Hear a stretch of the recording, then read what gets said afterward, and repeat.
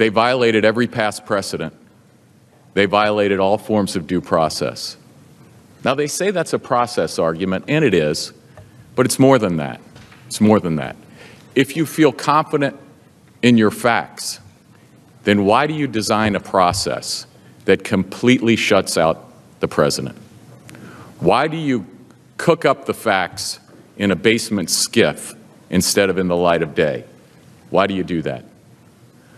Why don't you allow the minority to call witnesses as they've had to do, have had the right to do in all past impeachments?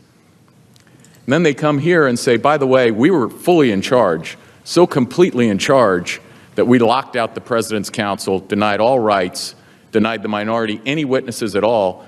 But when we come here, they still don't get witnesses. They want you not only to do their job, but to make the same mistake, the same violation of due process that they did. They said, well, let's just pick the witnesses that we want.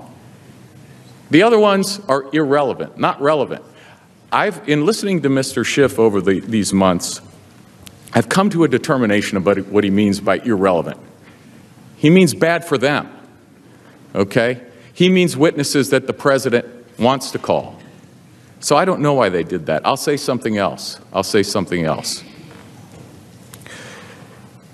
I have respect for you and I have respect for the House.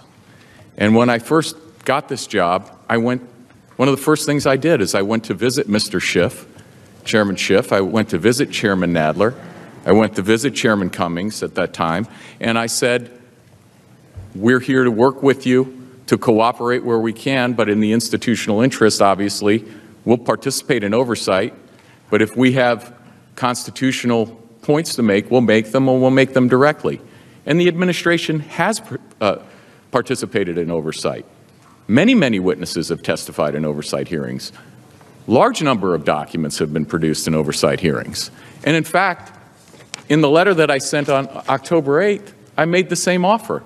I said, look, this is not really a valid impeachment proceeding for all of the reasons that we've stated. But if the committees wish to return to the regular order of oversight requests, we stand ready to engage in that process. But that never happened. So I respect Congress. The administration respects Congress, but we respect the Constitution.